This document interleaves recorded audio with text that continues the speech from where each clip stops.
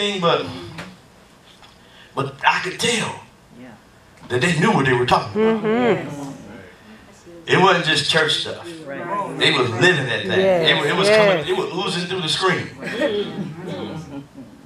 I just told them I'd like to have some of that. Just send it over this way. Amen. I know this is impartation. They put my hands on the screen. Go ahead, for real. Amen. Because there's certain things you just don't want to do. Yes.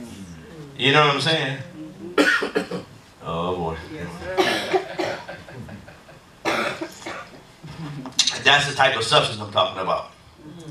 That's the substance that God wants to bring into our life. Where you do like 2 Corinthians 4:18 says, while we look not at the things which are seen, but at things which are not seen. For the things which are seen are temporal, but the things which are not seen are eternal. I want to cleave to that stuff. I want to fast, and I want my heart to be fixed in that dimension, so that I won't be soon shaken. Amen. Amen. That's what prophetic vision. That's where revelation comes. That's when that tenacity comes, where we're not wishy-washy. You know, like I put in the group. You know, I made a statement and I said, please don't put no mushy. I ain't say mushy. Don't put nothing up there. Oh, Pastor, we got it. We gonna do this. We moving forward. Look, man, I done heard it. I done had people come up to me in the service. I done had them call me up on the phone. Anybody got time for that now? We got to be about the Father's business. It's about being about our Father's business. I don't need no mushy stuff. I need you to get your tail off that couch, get your tail off whatever you in, whatever situation you're in, whatever your mind is, whatever deceit you in. Just shake yourself off that stupor and understand, and especially these teachings I'm giving you on revelation and how to reposition your spirit, man, so that you can be productive in the kingdom. We ain't got time for the excuses. Amen. We're not now. We fought. We're too close. And that's what the enemy do. He'll get you distracted right when you're there. And so we can't look at those things. Amen. We can't allow to have broken focus. We can't allow our destiny to be aborted. Come on now. We can't prolong this journey. We can't continually live on pause. We can't continue to live on regret. Amen. You know, I ain't got time for regret, man. Anybody feel that way? I know you should. Because if you don't, it's going to sabotage your concentration. And you're going to have a distorted memory. And then your expectation of God going to be perverted. That's why you got to be renewed.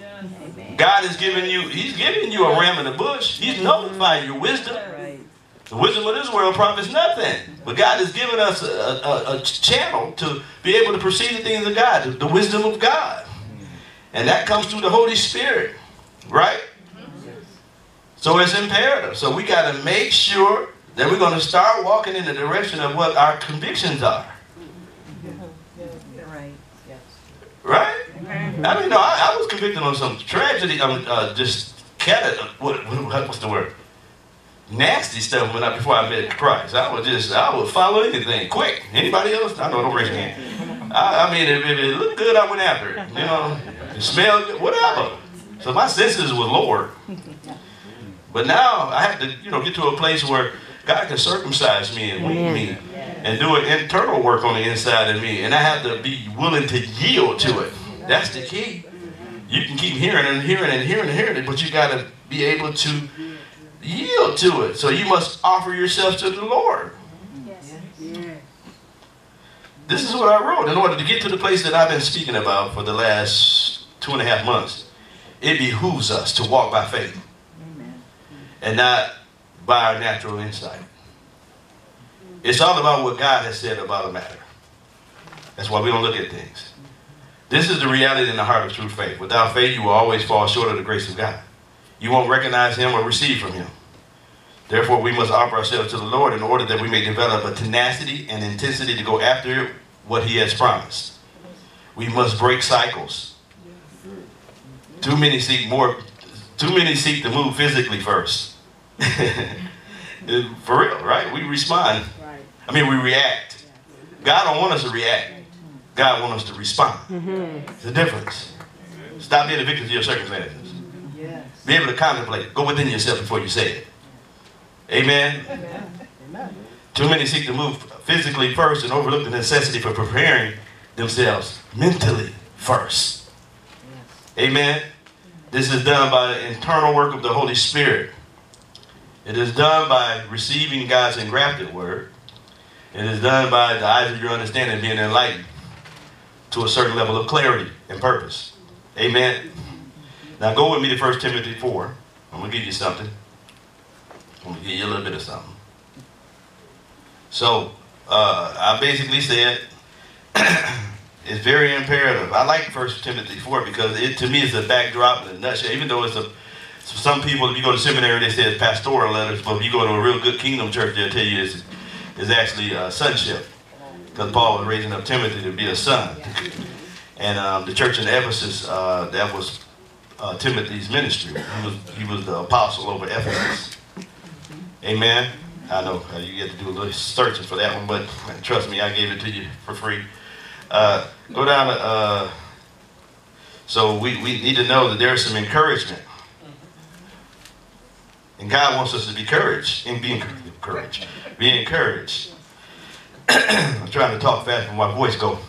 It ain't long. It ain't too far off.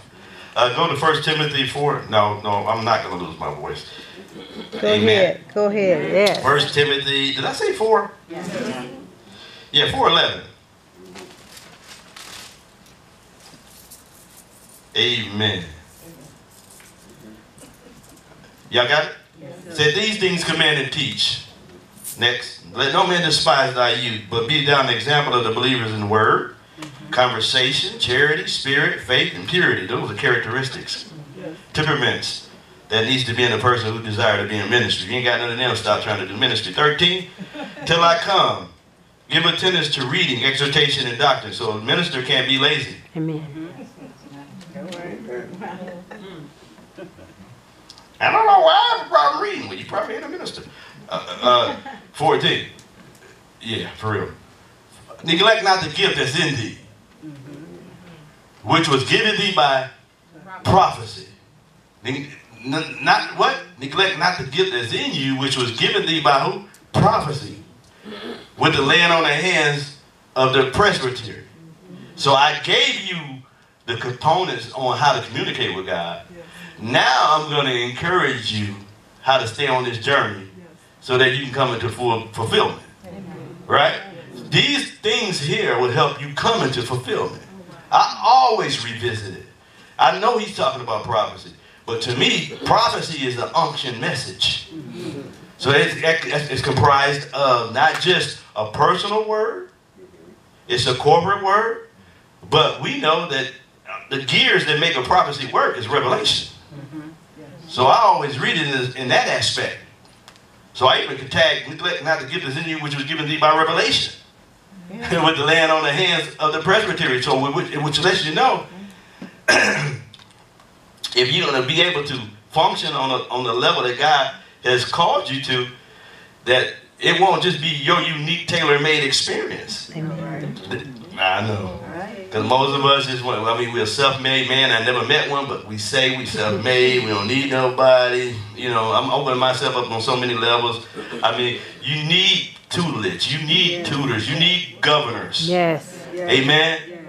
Even if you become a pastor, you still need tutelage. You still need governors. You still need somebody that's in your corner. So he said that was given to you by the presbytery. Mature, aged people around you that have an understanding of scriptures. We live on islands, but God never called us to be on an island. You know that. He wants us to be in community because that's how you grow. You grow in community. They grew in community in the first century church. They were strong because they had community. We don't have community in our churches, even at this church, because we just, for whatever reason. Yeah, with the laying on the hands of the presbytery. Next verse. Meditate upon these things. You hear me say this all the time. It comes up quite a bit. Got to meditate on it. Got to meditate on it. Meditate on it. Meditate on it. Meditate on it. Meditate on it. Meditate on it. Because that's a practice. That's a principle that you apply to yourself. And when you meditate, you're reminding yourself of God's expectation and your potential. Every time you meditate, you say, this is God's expectation. This is my potential. I'm going to take my potential and go reach God's expectation. And the more and more I recycle it and play it over in my mind, I'm going to prophesy. I'm going to prophesy. I'm going to prophesy. I'm going to preach. I'm going to hear. I'm going to cast out. I'm going to lay hands. More and more I tell myself. That that's what it means to meditate. To rehearse. To remind yourself. One rabbinical writer said it means to paint a picture. Remember I told you guys some time ago. You got to paint a picture. What picture you want? What image you want? Every time you meditate, you're adding an image. You're adding some type of angle in the spirit. Amen. I mean, no, everything outside of us is putting images on. Amen. We sit in front of TV, they put images on you. They try to tell you a man and a man is good, a woman and a woman is good now. Those are images. So you have to create a safe zone. See, most of us think a secret place is finding a location in the house. And 20 years ago. Now the secret place is not a location. You get what I'm saying? Now I'm not trying to say, I mean, if you got shrines in your house, I mean, if you got a place in your house where you meet with God, please meet with him. Amen. I want to see what he does after. I want to see the fruit of that encounter. And we need to be blessed by that transformation. So please, meet as much as possible. I'm not knocking it. I'm just telling you, when you get tired, because you will, you got to know that there's a secret place on the inside of you.